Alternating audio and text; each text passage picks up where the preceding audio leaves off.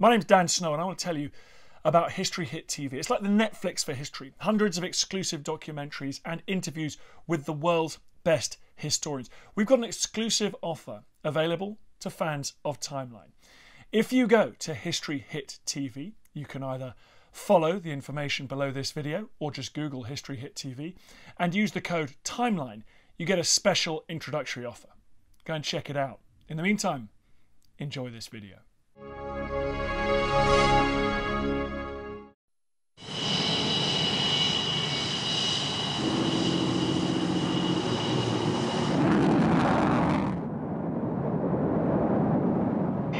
hope that's the correct one. According to the map, one of these is a dead stop. Well, we can always plug the heaters in and go at the top. The Tornado GR-1 is the bomber currently used by the Royal Air Force. It's got everything a bomber should have: range, speed and power. And it can deliver a devastating blow with pinpoint accuracy. Bombs gone. Got a good load there. Okay. Now, final laser now. Laser firing. Big laser, he's tracking. Bang! Has it got it? Actually got it, has it, haven't it? Right. Through that one.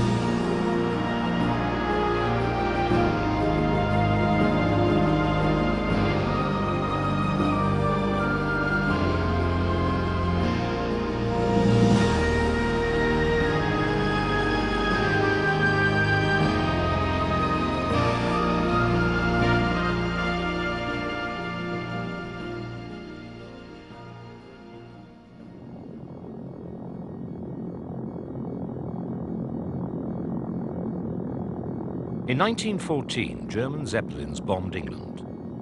These giant airships took a whole day to reach Britain, but flying at high altitude kept them beyond the reach of British aircraft. By the time they were over their targets, factories and docks, it was dark. From such a height, it was inevitable that many of their bombs missed their target and instead killed and injured innocent civilians. For the first time in nearly 1,000 years, the terror and horror of modern war reached out to British cities and their populations many miles from the battlefield. The Zeppelins had to be stopped. Scared me to death. I was home before them. And as though told my mother, they're here, and they got down into the cellar. And of course these fellas scampered up because they never knew whether another one might be following. The Royal Naval Air Service had been recently formed and been given the job of defending mainland Britain. But their aircraft were too fragile to shoot down the Zeppelins in flight. Instead, they mounted the first British bombing mission against Zeppelin factories in Germany. But the aircraft they used were too light to carry bombs big enough to do any real damage to a strategic target like this. The Royal Flying Corps, on the other hand, were performing what would later be described as ground support by attacking targets useful to the army. By lashing bombs to the underside of their reconnaissance aircraft, they could bomb tactically important targets such as trenches and troop trains. But successes were few. The RFC flew 141 raids during the Battle of Neuve-Chapelle in 1915, and only 3 of them were really effective. To the army, bombing looked like a waste of time. Spotting for the artillery was much more useful.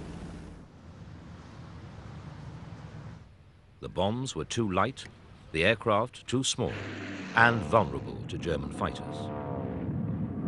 The Royal Navy, though, believed that it could extend its strategic role with long-range bombers. The Admiralty wanted a bloody paralyzer to stop the Germans in their tracks. In 1917, they got one. The Handley Page 0100 was a giant, but could fly all the way to Germany with 1,800 pounds of bombs. And they had guns to defend themselves. But doubts in the High Command about the value of bombing meant that they were never allowed to fulfill their potential.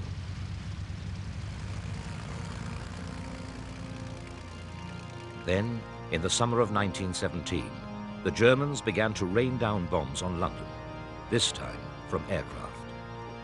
The carnage caused public outcry. The heart of the empire was under attack. People felt defenseless. Inter-service bickering meant that neither the RFC nor RNAS could mount any substantial defense. The government had to do something. It did. And in April 1918, the RFC and RNAS were merged to form the Royal Air Force.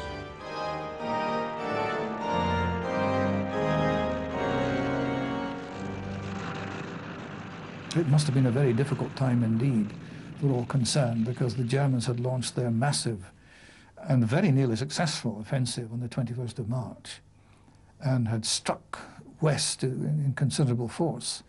And here is this new flying service being formed 10 days later on the 1st of April. Major General Hugh Trenchard, who had commanded the RFC in France, was the RAF's first commander, but even he had doubts whether the time was right. He believed the duty of the RAF was to support the army on the Western Front in France. But continued sniping on the home front forced Trenchard to resign within 3 months. He was sent back to France to command the independent force of bombers which had been specially created to bomb Germany. By the end of the war, Trenchard had become a convert to strategic bombing. In the periods of 1920s and 1930s, the perception started to grow that there was a better way of going to war than going to war along a similar line to World War I. And the new way of war, therefore, was to use air power to gain your advantages. And if air power was going to be as effective as we wanted, then it was clear that it had to have all the dimensions, the long range, the potency, and so forth. And many of the people writing of the time reinforced the public perception that air power was going to be this new weapon of war. This replica Vimy shows how far the bomber developed in 4 years. Flying from bases in France, the Germans could easily reach and bomb London. But for the RAF to get to Berlin, with enough bombs to do some real damage, bigger and more powerful bombers were needed. The Vimy was ideal. Although smaller than earlier bombers, it was more powerful and could carry up to 2,500 pounds of high explosives over 1,000 miles.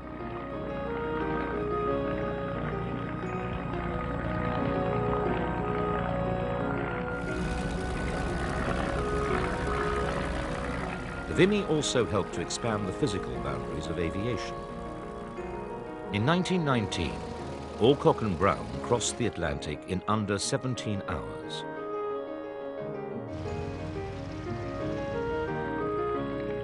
A few weeks later, Ross and Keith Smith flew to Australia in under a month. The world was getting smaller and the bombers flying further.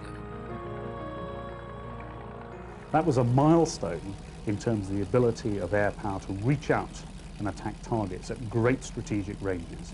So now, for the first time, anywhere in the enemy country could be attacked at will, and that obviously had a deterrent and a coercive effect. Even so, the Royal Navy still thought they ruled the waves, even though their mightiest ships, the dreadnoughts, had been confined to port in the last years of the First World War because they had become too expensive to risk. Then, in 1921, an American, General Billy Mitchell, blew a vast hole in their composure by bombing and sinking the captured German battleship, the Ostfriesland. The supremacy of the big battleships was over, as many navies around the world would find out in the next war. But it was now peacetime, so the armed forces could not expect unlimited amounts of money to develop new weapons. Aircraft were expensive, and the Army and the Navy were determined to keep their slice of the defense cake. Lack of investment meant that many elderly aircraft types would remain in service well into the 30s. Meanwhile, in the Middle East, the RAF had to use whatever aircraft it could get to carry out its policing duties. Light bombers, like the Hawker Hart, were proving very useful at controlling local rebellions. The aircraft could fly over deserts and mountains, drop a bomb, and be back at base in time for tea. These same operations would have taken the army weeks, if not months, to complete on foot. The immense savings were just what the Treasury wanted, and so the RAF was given the job of policing the empire. The pilots had to get used to very different conditions. The dust level was such that you couldn't see very far. When you looked down, the dust was brown and the ground was brown, and it was very difficult to see what it was. And as you were navigating yourself, no navigators, your map reading, it could be a problem. The RAF was fighting rebel tribesmen who were unused to modern warfare and had no way of combating aircraft. They were given warning of impending bombing raids by a leaflet drop which reduced casualties. Even so, pilots who fell into enemy hands had to rely on a piece of paper to save them from a grim fate, castration. You had pasted into the side of the airplane. We wanted in our parachutes in case we had to bail out. They wouldn't agree with that, or somebody might pinch a parachute, where they promised vast sums of money to anybody who brought you in. And in that relation, they were very big sums indeed, and you got paid. They got paid according to how complete you were when you arrived. If you were fully fit, they got a lot of money. If you were dead, they got a great deal less. And if you were, shall we say, mutilated, they got somewhere in between. The piece of paper itself was known as a goolie chit. The conditions took their toll on the aircraft, but new replacements were hard to come by, and they had to be cheap to produce. The Hawker Hind, which went into service in 1935, was a classic example of the problems the RAF faced during this period. It was cheap to produce because it was based on the Proven Hart airframe, and so no new manufacturing facilities were needed. As a result, it won export orders from air forces around the world. This particular example was brought back from the Afghan Air Force after being in active service well into the 1940s. But essentially, the Hind was no better than its 10-year-old predecessor. They called it a light bomber, but was only really capable of fulfilling this role against the tribesmen. Yet over the next few years, virtually every bomber pilot would make his first flight in a Hind.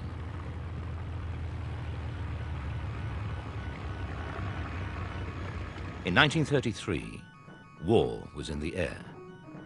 Adolf Hitler walked out of the Geneva Disarmament Conference and announced that Germany would rebuild the Luftwaffe. This was in direct contravention of the Treaty of Versailles, which Hitler treated with contempt. The RAF began a frantic period of expansion. New monoplane bombers were built, the first of which was the Vickers-Wellesley. Barnes-Wallis designed this aircraft using a lattice arrangement called geodetics for the airframe. This made it lighter, which gave it the strength to carry much larger payloads than any other bomber. It had a huge wingspan, double that of the Hind, which gave it exceptional range. This was demonstrated when 3 of them flew non-stop from Cairo to Australia.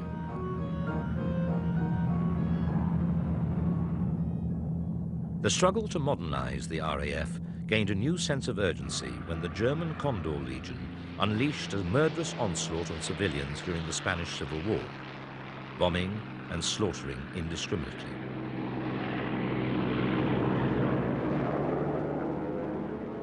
Well, essentially, it reinforced the perceptions not only in the public mind, but also in the minds of the air marshals, that one could actually use air power now to go and influence the outcome of a war directly. And for the first time, we started to see these developments that made people believe the next war would use bombing first and foremost, and military forces, surface forces, were going to be relegated to a second best option. The Legion was equipped with Germany's latest aircraft, and the crews relished their first taste of combat. The Nazi war machine was getting valuable experience. Barcelona and Guernica were torn apart by bombers, and any lingering doubts about the potency of the bomber as a weapon evaporated as these and other cities crumbled.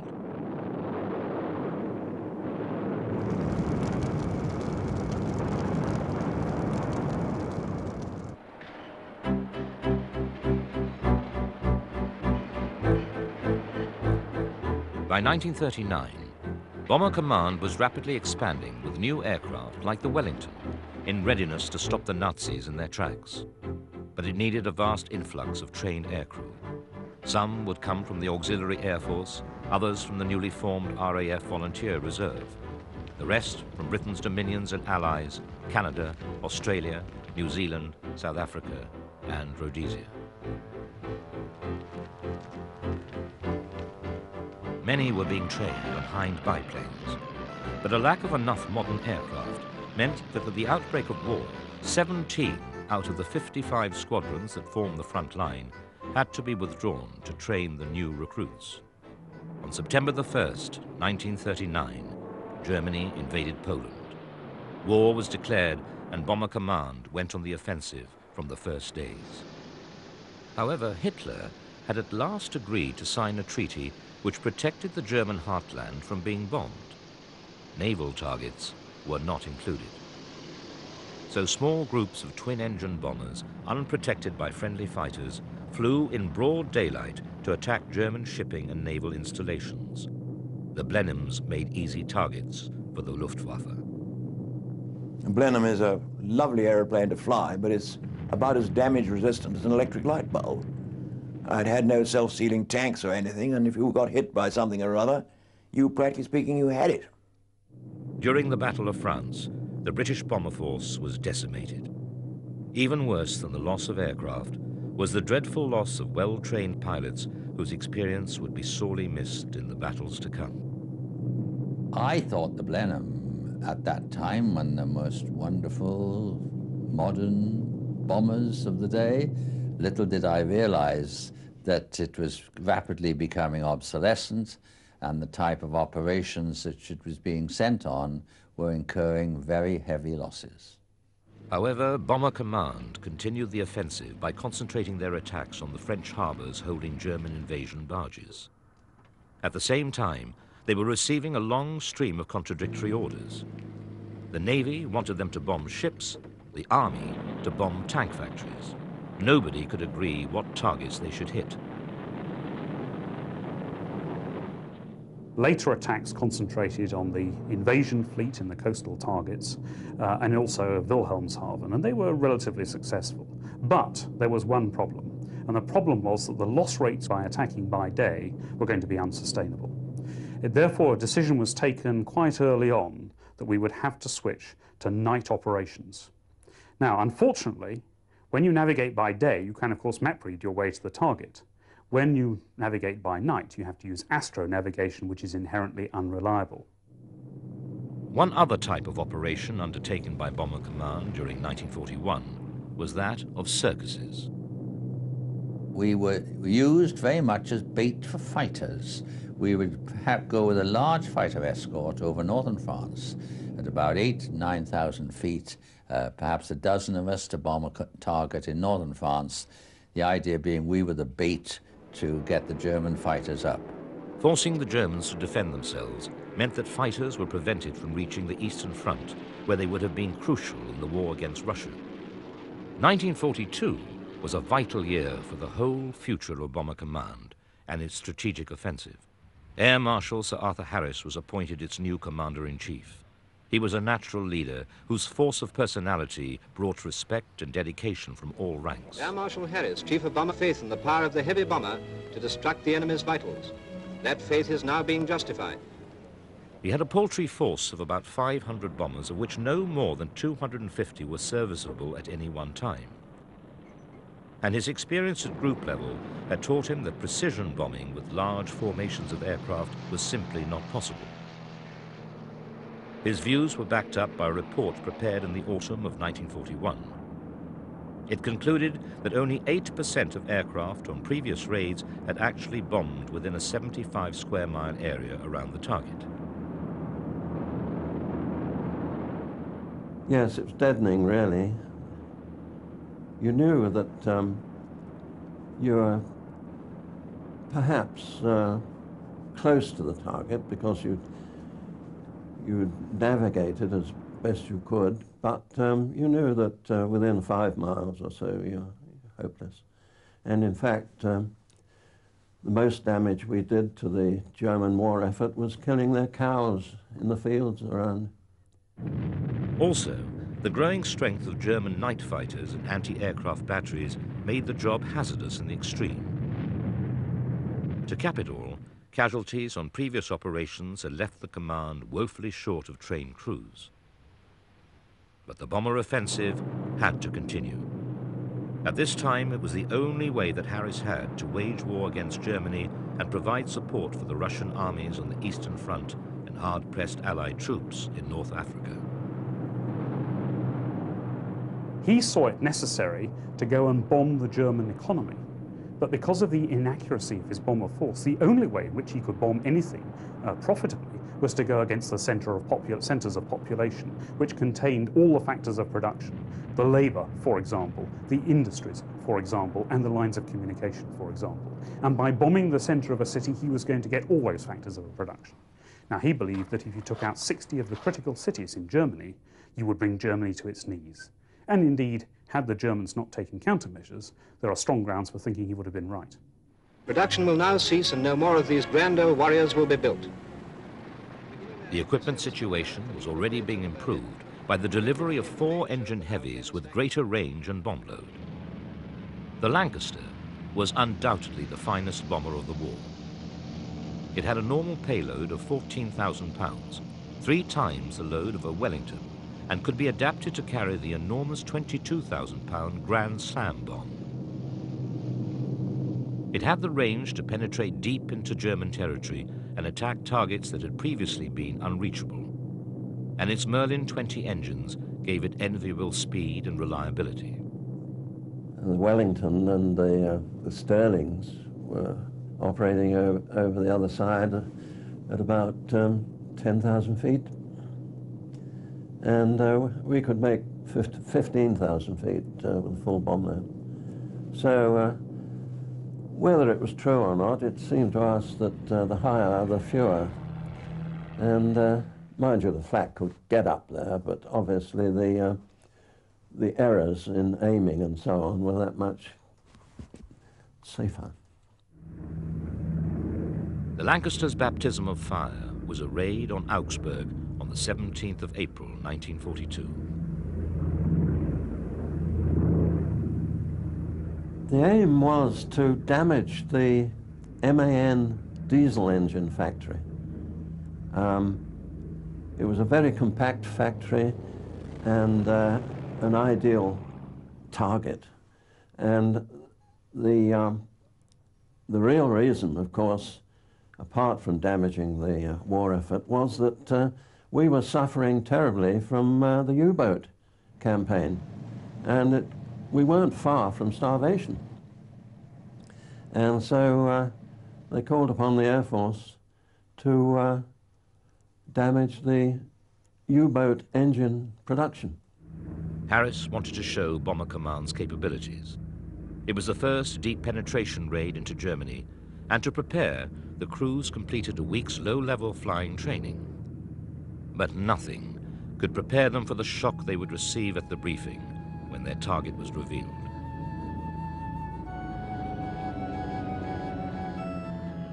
We went into the briefing room and saw the usual tape from base to the target, which stretched all the way down to southern Germany.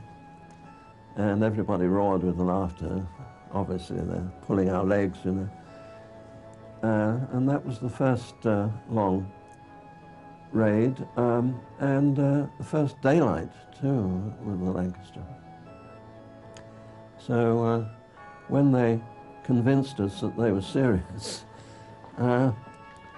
we all wrote our little letters of goodbye to our families and went to lunch, and that was that.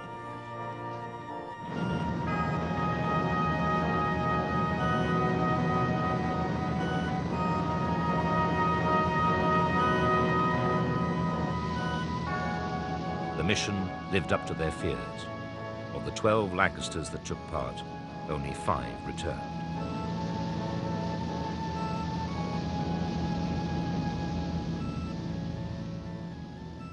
In the dark,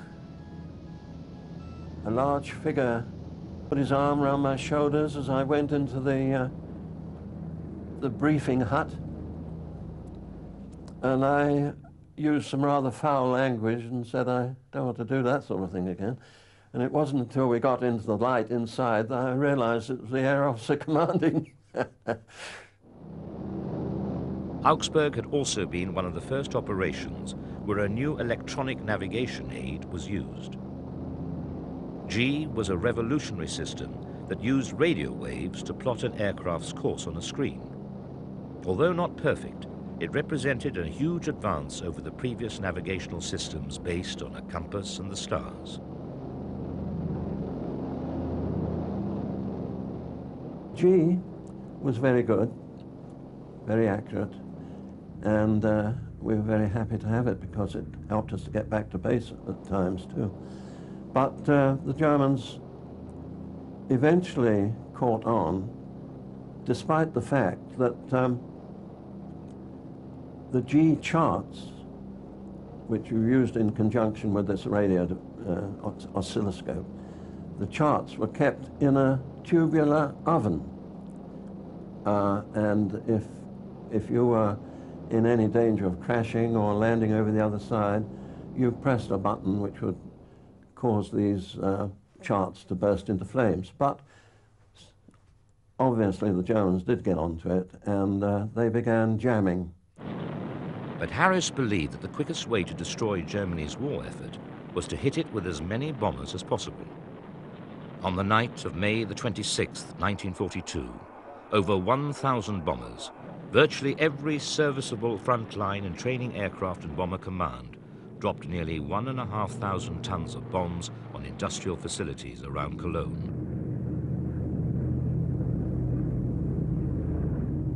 The damage was enormous and widespread, and compared to previous raids, a great success.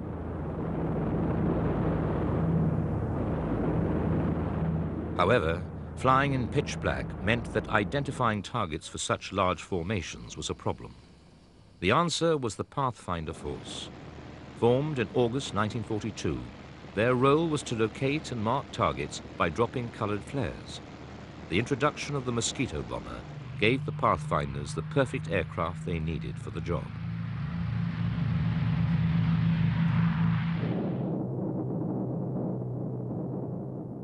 Here was an aeroplane which could fly comfortably on one engine. Now, the previous twin-engine aircraft, you struggled, if you had an engine failure, you struggled to keep it in the air.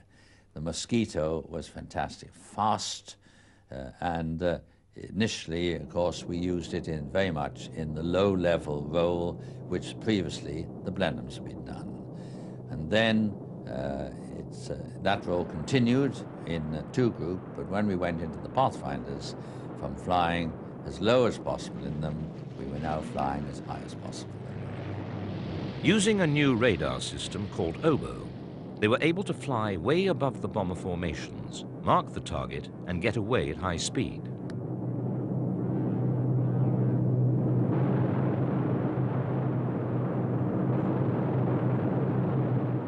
America had joined the war in 1941.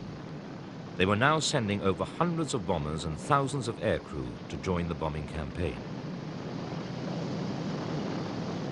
By early February 1943, Bomber Command had been given new orders from the combined chiefs of staff. The progressive destruction and dislocation of the German military, industrial and economic system, and the undermining of the morale of the German people to a point where their capacity for armed resistance is fatally weakened. For 4 months, Germany's industrial might was attacked by the Americans by day and Bomber Command at night. During the Battle of Hamburg, the largest port in Europe, a lethal cocktail of high explosive and incendiary bombs was used for the first time. Virtually the whole of the city was wiped out by a raging firestorm, killing 40,000 citizens. bombers had brought terror to Germany.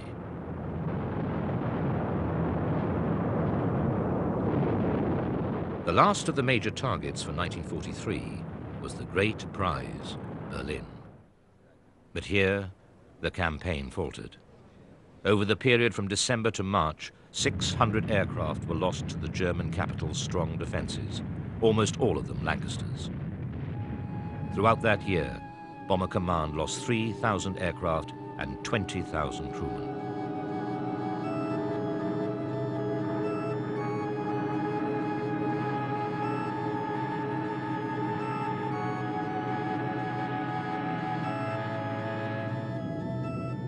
In June 1944, the Allies landed in Normandy. Bomber Command provided much-needed support to the liberating ground forces as and when they met with stiff opposition. At Caen, the Allied advance faltered. Bomber Command mounted a relentless attack that decimated the city. The bombers were providing close air support for the army on a massive scale. After Normandy, Bomber Command resumed the offensive with Germany's oil industry in its sights. By now, round-the-clock raids had been firmly established in tandem with the US Air Force.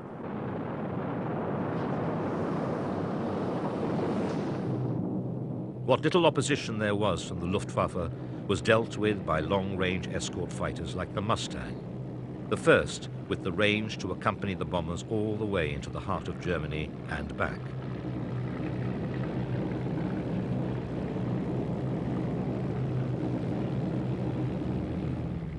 The bombing campaign had achieved its awesome potential to cause destruction on a massive scale. Factories had to be buried into mountains, railways and lines of communication blown apart. Thousands of anti-aircraft guns and crews were kept back from being deployed to the front lines. The bombers could strike with impunity and total air supremacy. The Luftwaffe had run out of fuel. But Germany was still capable of fighting back. V-1 flying bombs followed by V-2 rockets had begun landing on Britain after the Normandy landings. These early cruise missiles brought with them a new terror. Nobody could tell where they might land, and they were almost impossible to shoot down. Bomber Command had to do something. They bombed the main rocket factories on the Baltic coast. We were told at briefing then that if we don't destroy it tonight, you'll go tomorrow night, and the night after, and the night after, because we've got to destroy these rockets. But by now, the politicians were questioning the morality of such destruction. They began distancing themselves from the bombing campaign. A totally devastated Germany was not perceived to be in the best interests of the new Europe that would emerge from the rubble. Although they had played a major role, the bombers had failed to force a German surrender.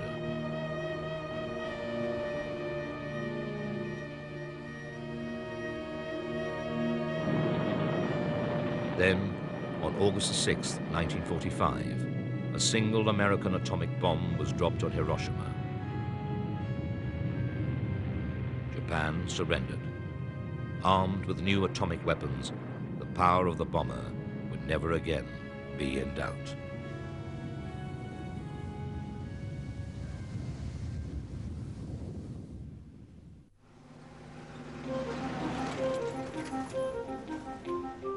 In 1945, with Britain massively in debt, the Labour government ordered wholesale cuts in the armed forces.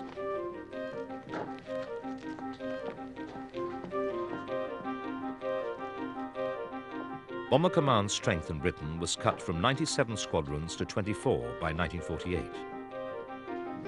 It would have to carry on with aging Mosquitoes, Lancasters and Lincolns.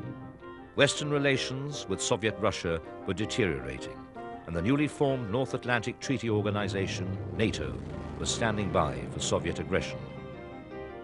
News of the Soviets' detonation of an atomic bomb reverberated around the world.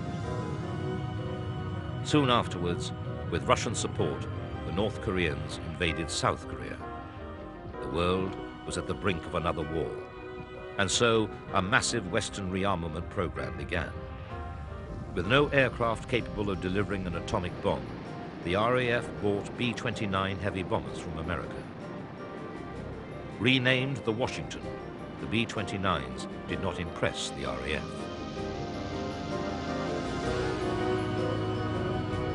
But by the time of the Coronation Review in 1953, the RAF was the largest air force in Europe.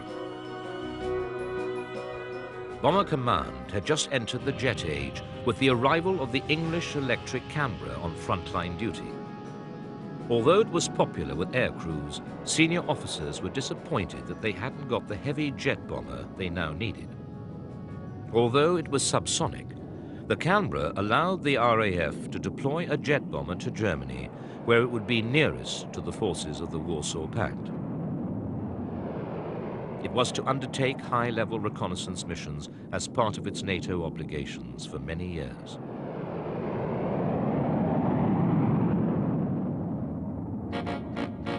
But it was the V-bomber that put the RAF firmly back on the world map. It carried Britain's nuclear deterrent and formed the basis of the country's entire defense policy for 12 years. The requirements of the atomic bomb carriers were very exacting. They had to get to the heart of Russia and back. They had to fly high, 50,000 feet way beyond the reach of Soviet ground defenses. And they had to be fast enough to outrun enemy defenses.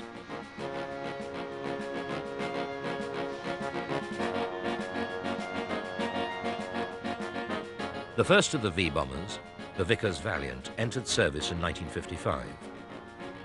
Within 2 years, 4 squadrons had been equipped. Deployed in the Suez Crisis in 1956, Valiants dropped conventional bombs on Egyptian airfields. But the V-Force was dealt a massive blow when fatigue problems were found in the Valiants. The damage was too expensive to repair, and within 2 months, the Valiants were scrapped. The real power of the V-Force was revealed with the arrival of the Avro Vulcan and the Handley Page Victor. The delta-winged Vulcan was one of the most awesome aircraft ever to serve with the RAF. The Mark B-1 entered service in 1957.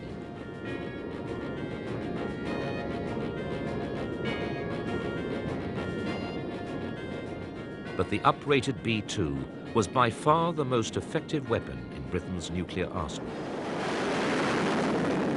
The Vulcan had a range of over 3,000 miles, a top speed of close to the speed of sound, and a service ceiling of 55,000 feet. The Vulcan was an outstanding aircraft. The day we rolled it out on that Saturday morning, and Rowley Fault flew it, the superintendent of flying, and Rowley Fault walked out of that aircraft with just his lounge suit on and his leather helmet, just as if he was going for an afternoon's drive. When he went down the runway, he lifted it, and we thought, oh no, he's not good. And he was up. He didn't lift the undercarriage, he was airborne 2¼ hours. Now that 2¼ hours that he was airborne, he stopped the whole of the traffic in the Manchester area.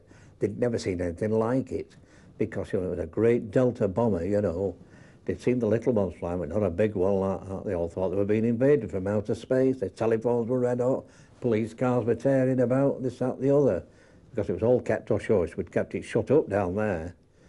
He came back, he landed it, and he just got out, and he walked, and we all clapped him, and he just raised his hand, he just walked away as if he'd just been out for an afternoon's drive in a mini miner.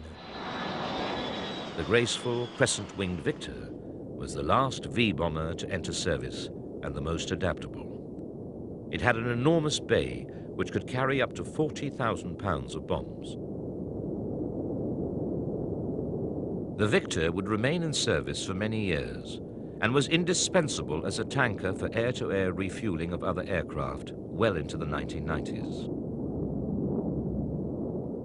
However, the Soviet Union had also developed its technology to the point that they now have the capability to launch preemptive strikes against the West.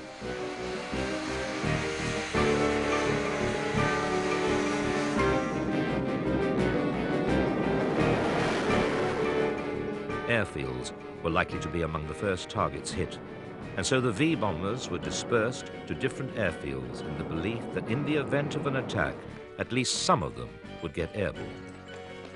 And because nuclear war would probably come without notice, the quick reaction alert was developed.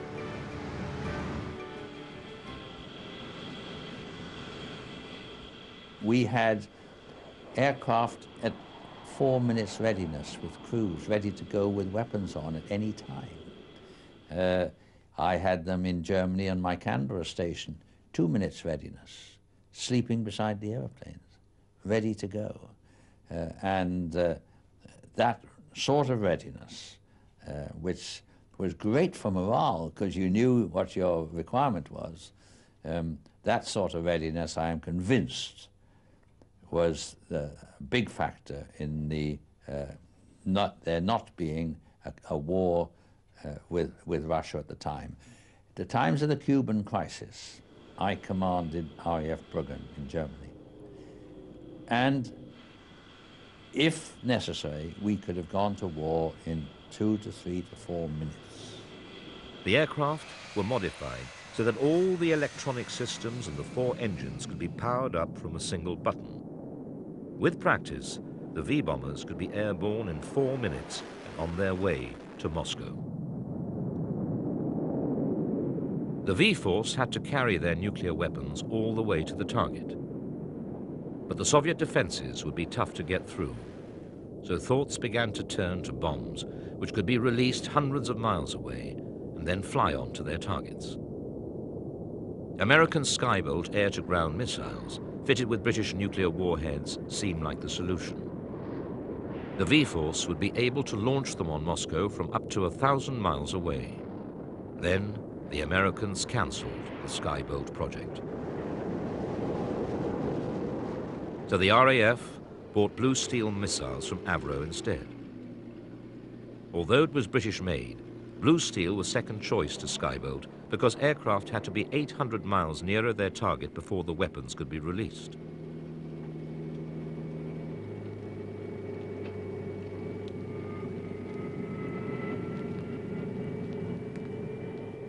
Before Blue Steel missiles became operational, a Russian missile shot down an American U-2 spy plane flying high over the Soviet Union. This single event radically altered V-force tactics.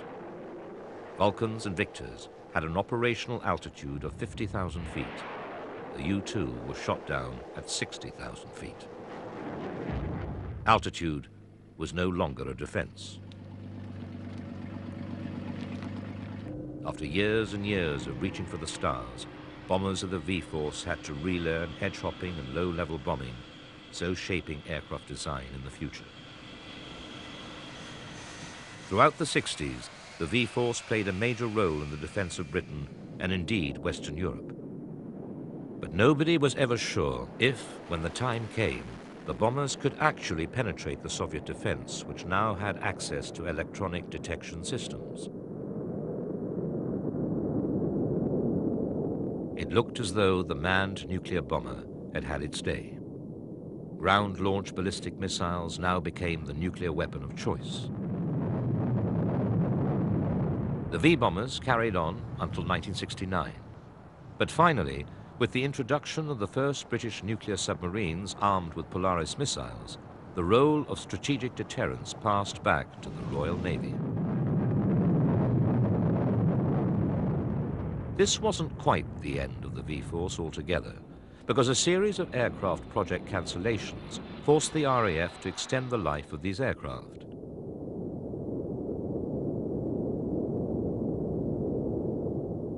The most far-reaching of these cancellations was that of the TSR-2. Designed as a replacement for Canberra, it was made by BAC, an uneasy alliance formed by the merger of English Electric, Vickers and Bristol. TSR-2 was an extremely advanced bomber which first flew in 1964. However, it was such a complex aircraft to manufacture that the costs soared. The government, under pressure to reduce deaths, cancelled the project.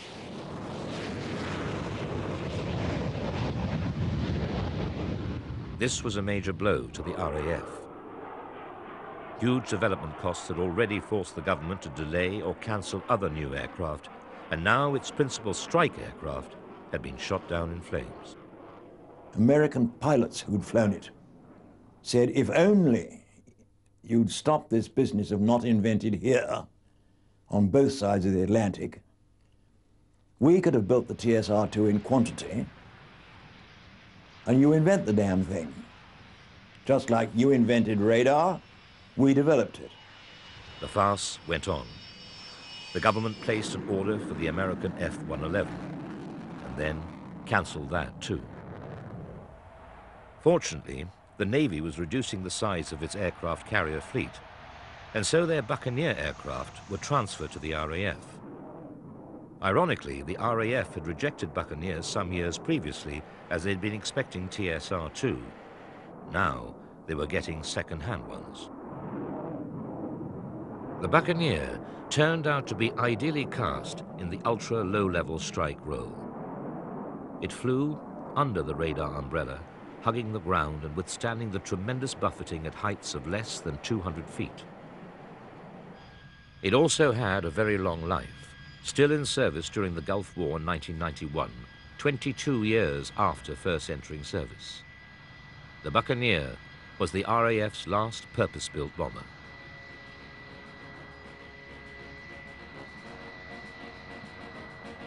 In 1968, Bomber Command was merged with Fighter Command to form Strike Command. The future of Britain's strike force now lay with multi-role aircraft like the Tornado, designed to satisfy the needs of many nations who also bore the immense development costs. Today, the nature of the dedicated bomber is totally different to the Second World War. New means of guiding bombs to their target mean that the idea of precision bombing is now possible. Long-range bombing can be carried out with cruise missiles, which have the necessary range, speed and accuracy without risking aircraft and crew. But they are inflexible and can only be used once. Today's bombers have the flexibility to use different weapons against different targets at all altitudes. For this reason, it is still the pilots and air crews who continue to strike hard and strike sure for the RAF. Okay, nice. 5, 4, 3, 2, 1, now. Yeah, impact. Yeah. DH. Ship seen impact 2. Wrong. Impact. Go ahead. That's really splash.